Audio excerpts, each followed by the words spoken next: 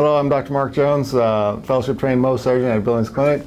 It's Jared Lund, another fellowship-trained Mohs surgeon here at Billings Clinic. We get asked many times, what's the difference between Mohs surgery and general surgery or the old plastic surgery technique? Mohs surgery is a very precise method of treating skin cancer.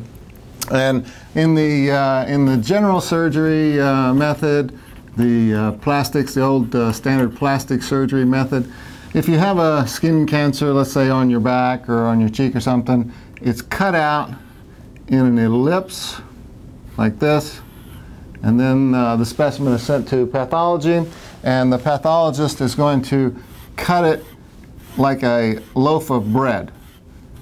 And then each one of those slices is removed, put on a microscope slide, and they basically look at the crust of that slice of bread to determine if the cancer has been removed.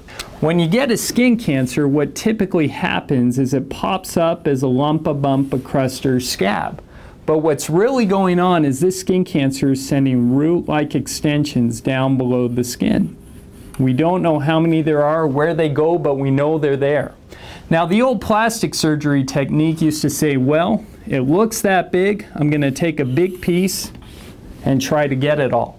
The problem is they remove too much healthy tissue in the process and often leave roots of the cancer behind.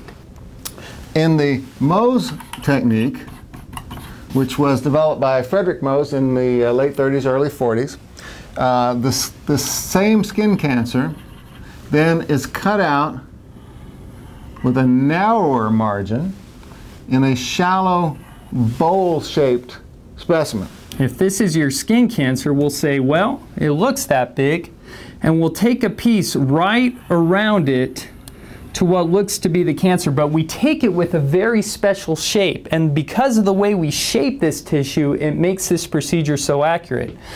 What we'll do then is take that piece, go to the lab, and while you wait for about 30 minutes, we'll take it and analyze it underneath the microscope. And we section it in our own lab like this.